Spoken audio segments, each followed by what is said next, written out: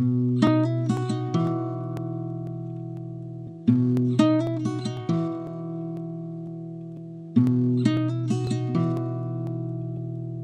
we weren't doing well 5, 6 years ago, and we made a concerted effort at that time to show improvements. Because Brookside for many years was kind of an underdog in the system. There was a time where teachers just went into their classrooms and closed the door. And they didn't associate with anyone even on their own team. It was like their own little world. I'm doing this and I'm not sharing that.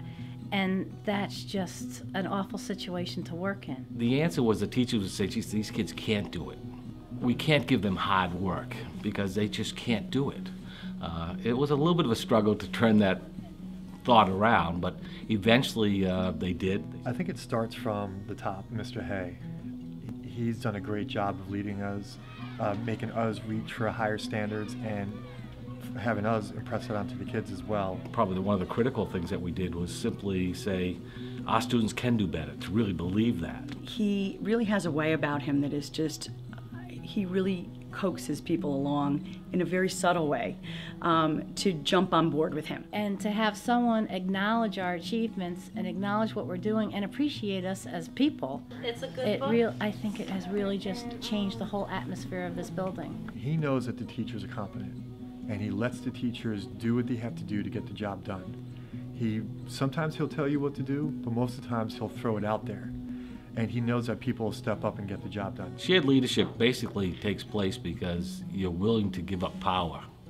As an administrator, you have to recognize that all of the people coming together is much more powerful than one person giving direction. The school now, it's not even like the kindergarten teachers or the first grade or second grade, it's the kindergarten team.